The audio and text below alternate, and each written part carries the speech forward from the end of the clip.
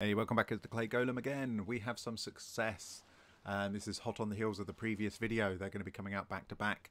If you did watch the previous one, you would have seen that we were looking at the 3.0 game engine for D&D within Foundry VTT. We had some issues with the effects not applying. And we did it on a completely clean slate, still nothing at all, not working the way we want it to. So we've resorted back to our DFreds plus sequencer plus active animations and all of that stuff, which was working beautifully, but we did have a couple of issues. So a couple of things to look at is we're applying the effects on the selected token, not on the targeted token. What that means is a player cannot select other tokens, so when they cast a spell like Bless, like our Shield of Faith that we've been using to test with, when they cast a spell, the effect is not happening on the target they're casting on. So that's one problem.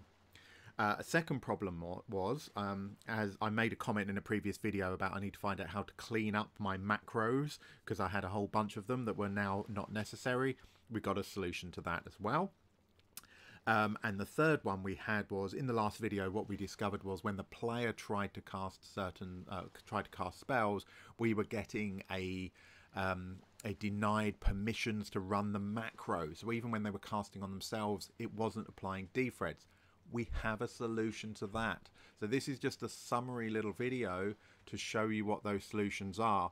I think because we've had, over the past few videos, we've encountered a few little problems. I think I will do a summary video of showing you how to set up these spells with DFreds, the animations and everything. And we'll pick a completely clean spell we've not looked at and go from start to beginning, set it up properly, the macros, everything.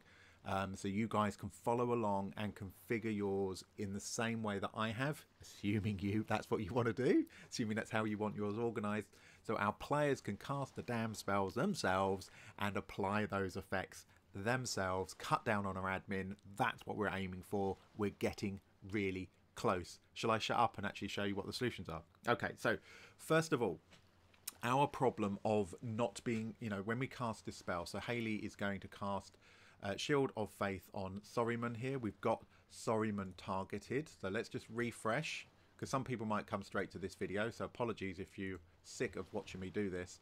We're going to cast Shield of Faith. So I click Shield of Faith. We're going to cast that. And brilliant. We've got Sorryman has now got his Shield of Faith and things. So why did it play the animation there and apply DFreds? It's really simple and a bit obvious. So I've just opened up my configuration settings for my game here, and I'm going to go to DFreds. Forgotten how to use the alphabet. There's a really simple permission in here. We know that spells are defaulting to applying effects to the token, not the target. Well, look, prioritize targets. It's an option in here. By default, it's ticked off. I've just ticked it on. That's it. Now, what you need to bear in mind is for the players, that is defaulted switched off. I don't know why. I would want that defaulted on. So the animations by default are playing on the targeted one. The effect is being applied by default to the selected token, not the targeted token. Turn this on.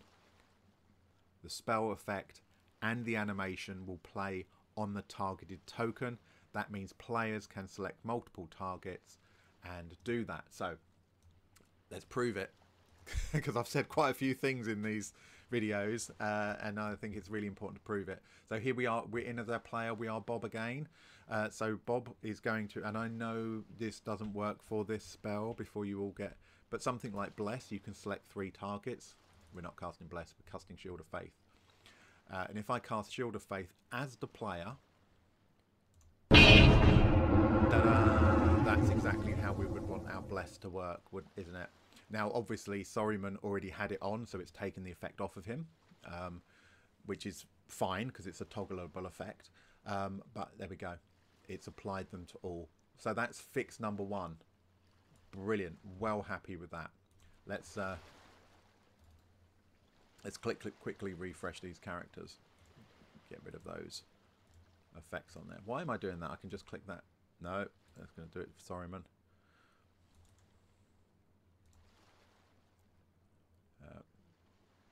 That's it. There we go. Come on, brain. Keep going.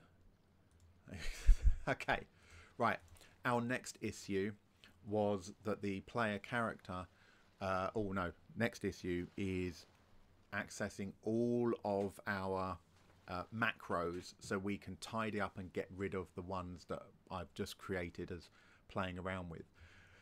Down the bottom left, next to this taskbar, this tiny little folder here, if I hover over it, browse macro directory, clicking that, here's all of the macros I've created.